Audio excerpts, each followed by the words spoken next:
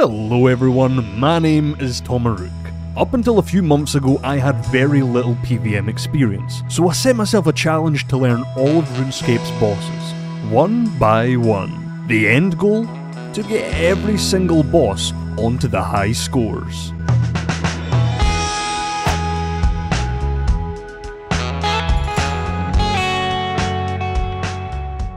The release of Desert Treasure 2 brings 4 new bosses into the game that I am really excited to learn. These bosses are the Duke Sucellus, the Whisperer, the Leviathan, and Vardorvis. And the first boss that we're going to be learning is the Duke.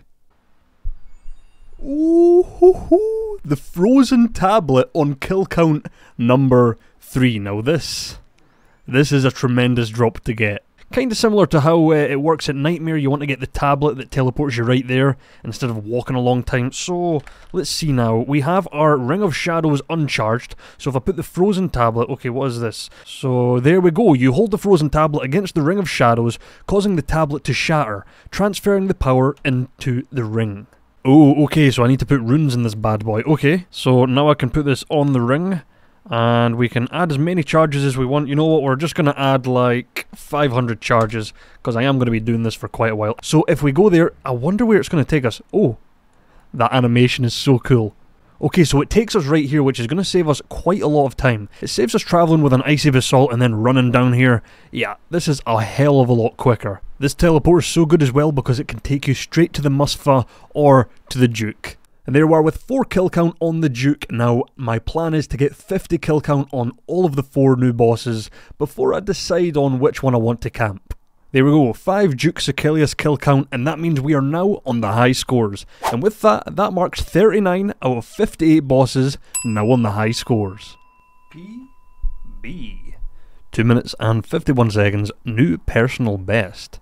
Damn, I think the biggest problem with staying here a long time is you use so many stamina potions. Already, like, I don't know how many kills I've been here for, let me quickly check. So I've only been here for 5 kills, and so far, I've already went through 2 full stamina potions. Now, these are the little potion-y things that you need to use for the boss. I want to see if they're bankable or if I can take them out of here. Ooh, aww, they've been destroyed. That means they can't be banked or stacked or anything. Because I would have definitely done that, but jagex, I've thought this through. Okay, this trip has now been going on for, whoops, not paying attention. This trip has now been going on for 7 whole kills, and this is what my inventory looks like, so it looks very, very nice. It looks like the biggest limitation at the Duke is stamina potions, because you do end up using quite a lot just to get around this place. But apart from that, he drops prayer potions, which is very nice, and he drops pizzas as well, so you know, you could stay here a long time if you take more staminas. And another one done. Ooh, 100 Chaos Runes. Nice, nice. Ooh, what the heck sort of drop is this? 5 dragon plate legs. And that was a PB as well, 2 minutes, 16 seconds. So I found out as soon as he spawns back, like right now the timer is started for the next kill. So as soon as you kill him, if you can manage to run up, grab the mushrooms and stuff before he actually spawns, you're going to get a little bit of a head start. So that's why I've got the 2 minutes 16 kill there. Because I was very confused about this earlier. I was sitting, I didn't even take any mushrooms or anything. I just sat here, went to the toilet, grabbed a cup of tea and stuff, and then I came back, done the kill, and it was like 9 minutes or something. So yeah, the kill time has started now, I believe. So yeah, it's a bit of a weird one. A weird way of doing it, but, you know, not a big deal. Yeah, this boss is very nice and cozy. I really like how it feels. Once you've got into the swing of things, it's just so relaxed, so peaceful, so chill. Okay, now that I'm a bit more comfortable with this boss, we're going to go through a kill together just to show you what it's like. So those tiles I have marked means if you start there, you will never get hit by the extremities. And they have just spawned in now. I've noticed as well you can do tick manipulation on the mushrooms with the pestle and mortar, and we can get those a hell of a lot quicker now. And, oh, I got caught by one of the shadows. But yeah, we just go to the other side now and do the exact same thing. So we start on this tile here, run over, and it means we skip all of those red beams. We're never going to get hit with them. Do a little bit of tick manipulation on these mushrooms to get another one quick, and back over we go. And then we run down and mine some salt. We need 12 in total, just the same as the mushrooms, and you need to watch out for those poisonous clouds because they'll deal like 11 damage each on you, so Yeah, they can stack up. Then we stick all of the mushrooms and the salt into the vats, and once they are done brewing, we just take them out, and now we just have to throw both of the potions onto the Duke to start the fight, and once it's awoken, we get a cheeky BGS spec in, and start. So I like to flinch at the pillars here because it makes it very, very easy to avoid the eye. And yet you just want to make sure you attack after you see the clouds, because that is the damaging part. You don't want to get hit by those. So we just flinch him from this pillar and keep going. And every so often he's going to do this eye special attack. Yep, here it is right now. And you just need to make sure that you're behind one of the pillars or you're going to get hit for huge damage. And then here we go, he is throwing the poison canisters and he's got 2 of them. So I like to get a cheeky extra hit in whilst I'm running along the room as well. And there we go, another eye special attack, and we can get a cheeky extra hit in before he starts attacking again. And there we go, 100 chaos runes, kill count 37. And yeah, look at the drops here. You get loads of pizzas, loads of prayer potions. You can really just stay here for a long time. It is so nice. I really enjoy this boss so far. And there we are with 50 kill count on the Duke. And we're going to leave it here because we still have 3 more bosses to explore. But overall, I would say that boss is very, very fun. It is nice and chill here, and you get into a very nice rhythm. But for now, I'm going to be saying goodbye to the Duke. I will see him again soon. The second boss I'm going to be taking on is the Whisperer. Ooh. Kill count number 3. 466 death runes. Very, very nice. I actually really, really enjoy this boss. It is a lot of fun. Ooh, that was a very clutch kill. Wow. I had so little health there, but I managed to get through it. Holy macaroni, holy moly. Whew. There we go. 5 kill count on the Whisperer, and with 5 kill count now on the Whisperer, that marks 40 bosses out of 58, now onto the high scores. So let's just tick that bad boy off. But we will be here for a little bit longer. I want to get at least 50 kill count on this bad boy because I am enjoying it so much. I think this might be my favourite boss. It was definitely my favourite when I done the quest. I guess I can't say yet until I've done them all. Okay, I'm going to be taking a lot less food now and a lot more super restores now that I'm used to it and I'm not really getting hit as much. There we go, kill count number 7 and a new PB as well, 4 minutes and 40 seconds. No, 3 minutes and 40 seconds. And look at that, we barely used anything there. What the heck is this? What? 7 dragon plate skirts and they aren't even noted? Okay. 1.1 mil, that is kinda sick. Okay, now that I'm more comfortable with this boss, let's give it a little go. We're going to go for a kill together. So right at the start of the fight, we want to major and get a little bit of distance, and she will either do ranged or magic. It depends, it can be either or.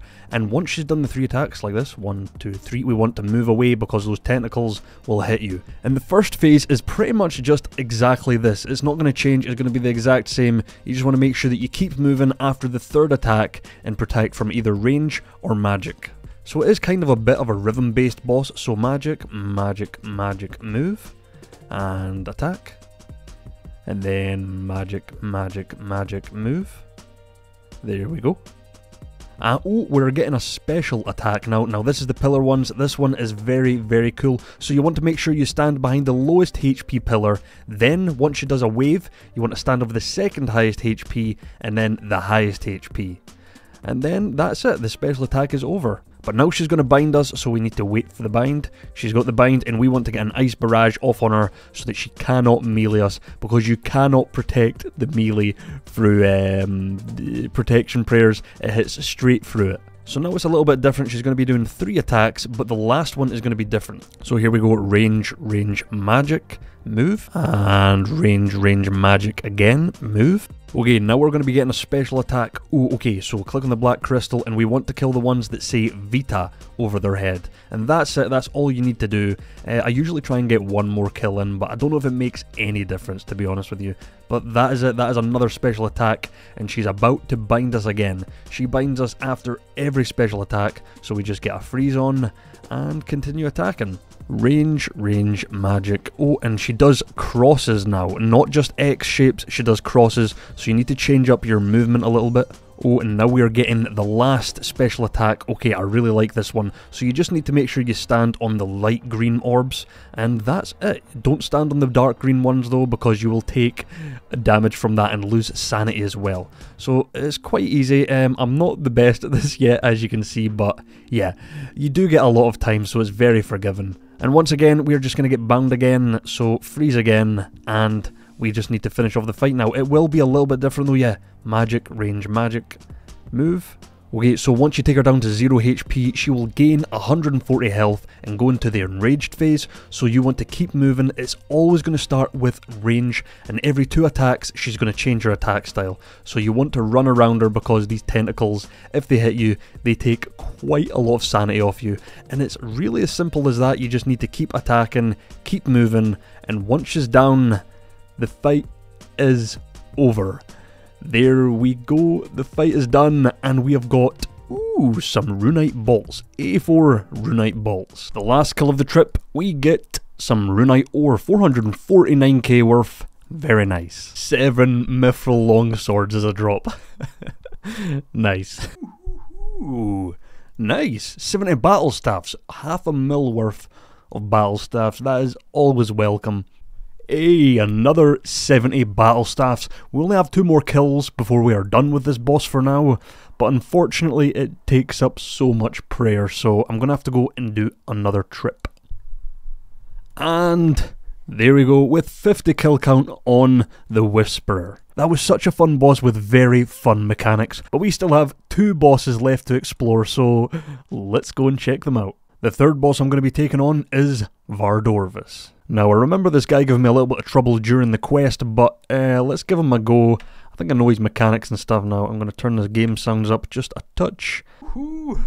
First try, baby. Whew. I used up every piece of food in my inventory, but I got him. Whew. That was tough.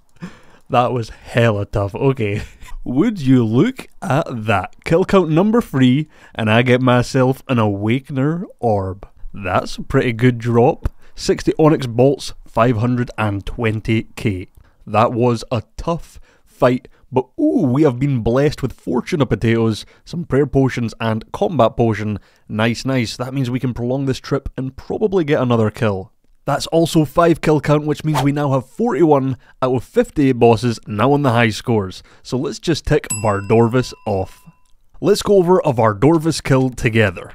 This one isn't commentated live because I find this boss takes up way too much attention and everything seems to happen at once, so commentating live is just very hard for me here. But I want to show you the mechanics and how the fight goes. There are 4 special attacks here, but one of them can be completely avoided by standing between these 2 pillars throughout the fight, so that's why I stand here. Another special are these axes that can spawn in any corner or side of the room, and you need to avoid them. If you get hit by the axes, you take a bunch of damage and you start bleeding, which damages you every time you move, so these are the main things I need to avoid. His head can also pop out of the ground during the fight and shoot a blue beam at you, and here you need to pray range or your prayers will be disabled for a good few ticks. There's also a weird special where he sucks your blood and you need to pop every blood spot on the screen to get out of it, and if you don't, you take hella damage, but you get plenty of time to do it, so it's not too bad. The final special are these icicle looking things that can pop out of the ground, but as long as you're standing between the pillars, he won't use that special. It's mainly when you're running around trying to avoid axes that they pop out,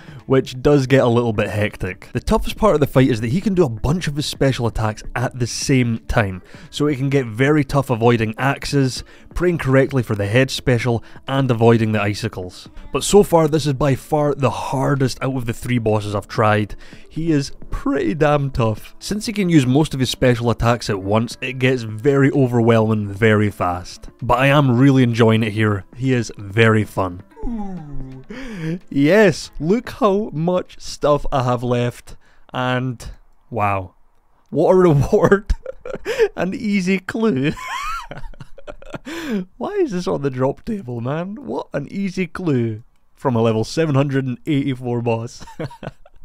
Okay, I'll take it. This strangled tablet, very, very nice. And that means we can now teleport here, and it's going to make this so much easier because I am still getting absolutely blasted by this guy.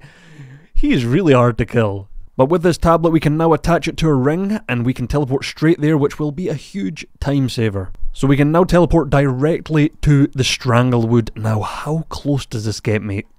Yeah, that is a lot quicker. That's a lot quicker. I still have to run past these strangled guys. Ooh, I have just got the blood quartz. So I can put this thing onto the ancient scepter. So with the blood quartz, what it does is when I'm using a blood barrage or blood blitz or something like that, I can overheal by 10%. That will actually be very useful in certain things like the Inferno. I think that's the only one I can really think of right now. But the Inferno, it would be very good because that's one thing I've not done, as you can see. But the only problem is I don't have an ancient scepter because I have never done Musfa before. So yeah, I'm going to have to get that done at some point. And that was on kill count number 24. I see the blood quartz. 2 uniques from this guy already. Oh, and this is untradeable as well, so it's kind of like the gems from Tombs of Amascut. You can use it to upgrade the ancient scepter instead of the Keris.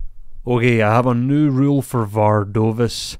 I'm going to make him right click only because he keeps walking in the way when I'm trying to dodge the axes. So NPC always right click. Yeah, I want to be able to walk right through this guy. Oh, there's 3 coming. We're going to go for the axe skip and yes, we got it. Ooh, and I know I'm being a scrub highlighting these axes, but they just make skipping the axes so much easier. That was a very, very good axe skip there. I was very happy with that one. That's the only axe skip that I was struggling with before, but now I think I've got it down and I'm feeling very good about it. Perfect kill on Vardorvis. Yes, you usually only get 400 soul runes, but if you get a perfect kill on any of the bosses, you get 50% extra loot. So that is why I got 600 from him. Oh. There we are with 50 kill count on Vardorvis. And this, so far, is by far my favourite out of the 3 bosses I've already tried. This guy is just so much fun. But there is still one more boss for us to learn, and that is the Leviathan. I've managed it, my first kill count here since the quest, and damn, that was really, really tough.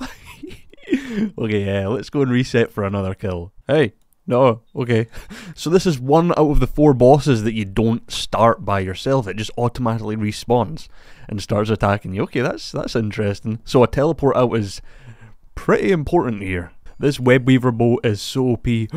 Oh, this scarred tablet, very, very nice. Now I can put this on my ring and get a nice teleport here. Oh, and with that scarred tablet kill, we now have 5 kill count on the Leviathan, which now marks 42 out of 50 bosses now on the high scores.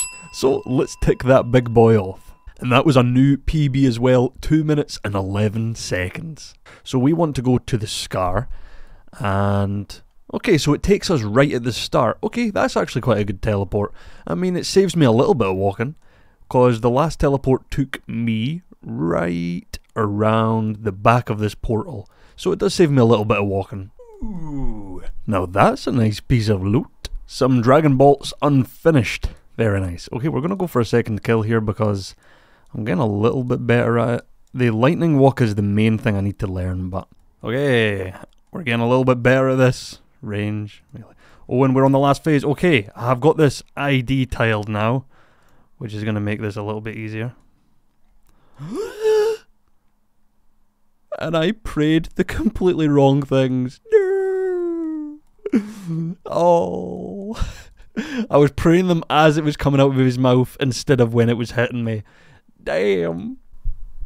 And there we go. Some ranging potions and sea turtles. Very nice. 180 earth runes for that kill. Hell yeah, man. We are swimming in loot today. And there we go, another kill. The one thing that I need to work on is not standing in melee distance on the last phase, because you can take like 50 damage for each melee hit. So yeah, we're going to focus on that now. Try not to get hit. Okay, lightning phase coming up. So 1 attack, 2 attack, 3 attack, run. And then back. Between these 2 tiles. Yeah, baby, we got it. And then move away from melee so he doesn't chomp my ass. The kill is done. And we get 4 anglerfish. Ooh, the trip has been extended. Oh, and I need to make sure to swap over to the correct bow. There we go. So I'm getting a little bit used to this now, so we're going to go through a kill together. So this is range and magic phase, and he's going to do this slowly, then the boulders are going to fall, and he's going to start doing it again. So there we go, range, magic, range, range, magic, magic, magic, and then back to range. Okay, now he's going to start adding melee into the mix, so we have magic, magic, magic, melee, range, range, magic, melee. And now he's going to start going fast, but it's only going to be ranged and magic. So magic, magic, magic, ranged, magic, magic, magic, ranged, ranged, magic, magic, magic. Now we want to stun him, because otherwise he's going to start throwing in melee into the mix, which, as you can imagine, is hard. So he's going to do the lightning phase first, so you can tell us. So third attack, go. Between these 2 tiles, that's why I have so many of those white tiles marked, so I can do the lightning run. And it's as easy as that, baby. And now you want to get away from melee ranged, because he can melee you quite badly. So magic, magic. So once you stun him, he actually does go back a few attack cycles. So he's not going to be as fast this time. Magic, magic, ranged, ranged, magic, magic, magic, magic, magic, ranged, magic, magic, magic.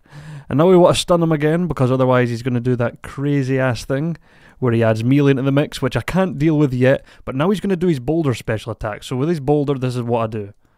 So just walk, just keep walking. Oh, never mind. It is over. So now you want to stand inside this orb and then melee or attack him, I suppose. Oh, I was a little bit out, but it didn't matter. That is why the Web Weaver bow is so OP here, because it just ends the last phase. You don't have to worry about anything. I'm going to take these prayer potions though. Okay, so this is the boulder special attack I was talking about. So this is what I do. You just want to walk 1 tile. That's all you do. Just walk 1 tile, one after the other, and then once you get about 5, 6, or 7, just run behind it. Yep, and that's it. That's all you do. Don't do it right at the front, though. If you do it right at the front, you're just going to block yourself for the last phase, which makes it so much harder. Get out of here. And 37 uncut rubies, and that will be the end of this mighty trip. Javelin heads, and a PB as well. 2 minutes and 7 seconds. That's a little bit better, 195 coal. There we are with 50 kill count on the Leviathan, and we are now done here. The gold ore, you can keep it, man, you can keep it. That was a very fun boss, and honestly, that was the hardest boss for me to learn out of all of them. I still feel like there's more I can pick up there, and more I can get better at, so I will have to revisit that boss at some point. Jagex have really outdone themselves with all these bosses. They are all very fun and very unique in their own way, and I cannot wait to keep doing them.